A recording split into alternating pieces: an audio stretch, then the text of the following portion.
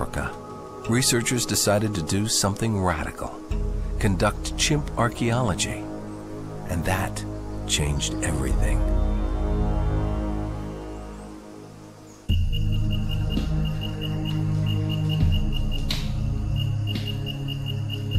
In the Thai forest in the Ivory Coast, primatologists have been watching chimps use granite hammer stones to break open nuts on stone anvils for decades.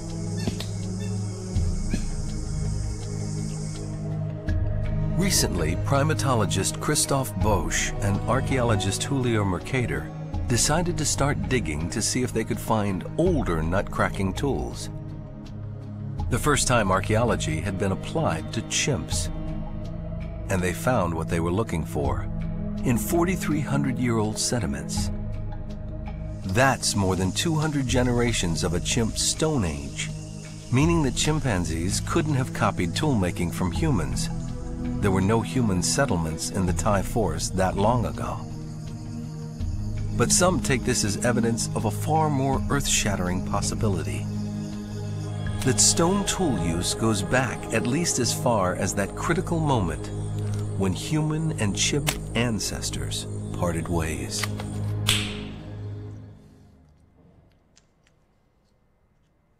They use tools, stone tools, and in our human history, we've also used stone tools. So it's a shared behavior, and if that's so, it might go right back to the beginnings and even back to the common ancestor. Here's the catch. Clearly human-made stone tools like these don't appear in the record until 2.5 million years ago. The common ancestor may have lived 5 to 7 million years ago. Where are the tools that fill that 4 million year gap? Harris thinks they're out there, but they've just never been recognized. They look too much like natural stones.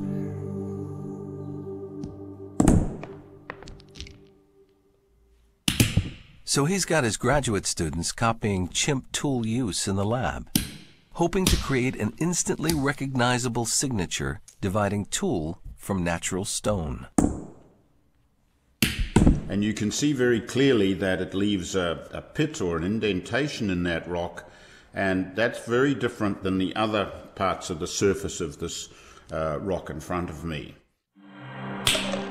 Once they've created this template of iconic tool use markings, they'll start searching in fossil beds where our earliest ancestors have been found, hoping to find the stones that will rewrite our earliest prehistory.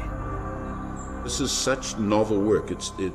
We're right at the, I was going to say the cutting edge. I should perhaps say the pounding edge of studies in this field. I'm convinced we're going to find these pounding tools.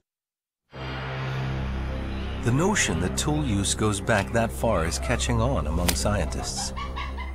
One day, probably, we'll be able to find sites like the ones that Mercader analysed in West Africa, and that will be proof that the Australopithecines did use stone tools. Absolutely. Tool use goes back to the last common ancestor, I would say. Anthropologists Cricket Sands and David Morgan have spent a decade studying chimps in the remote Guologo Triangle in the Republic of Congo. Hoping to capture the tool use behavior of these chimps, they set up camera traps around termite mounds. The images they captured simply blew their minds. No matter how much camouflage the scientists put around the camera traps, the chimps noticed them right away, even using tools to probe them.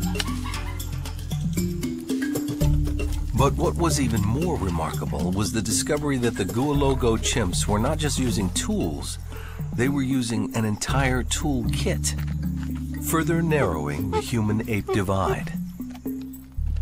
Having selected both thick sticks and thin ones, they carry them with them to the termite mound, then use them in sequence. Then they'll grab the stout stick and hold it in both hands, and they'll actually use a foot sometimes as leverage.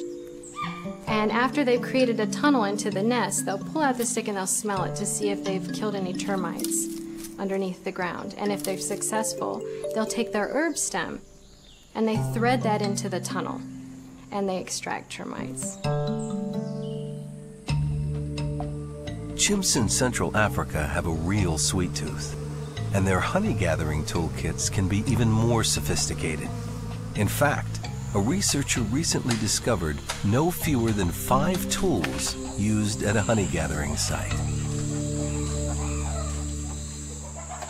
So a big tool to pound open the hive.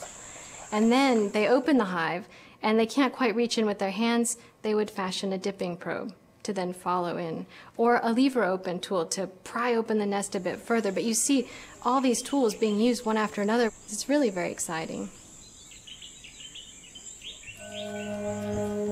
When a chimpanzee creates different tools, carries them to the site of termites or honey, and uses them in sequence for different purposes, they're showing incredibly sophisticated planning and deliberation. This too was once thought to be beyond the mental capacity of any animals but humans. Well, what the toolkit does is to show us that the chimpanzee mind is not just responding straight away to an immediate problem, but it is being more creative. So here we have evidence of a relatively advanced cognitive ability. For Jill, Cricket's and Dave's footage was a revelation, and now she'll be on the lookout for toolkits among her singular chimpanzees.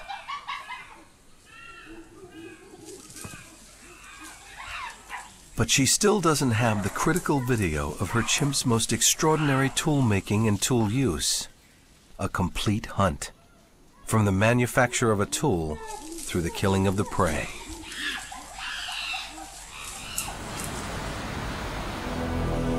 Fortunately, the horizon is darkening, ushering in the season of the rains. It is in the next few weeks that she'll have the best chance of capturing her chimp Amazons on the hunt.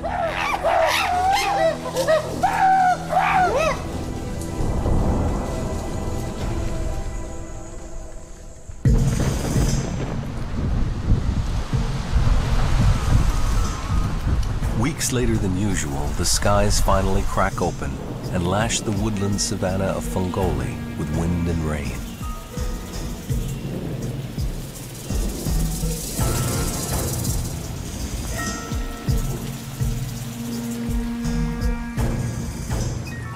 Water instantly changes the landscape, eliciting dormant green from the grasses and trees.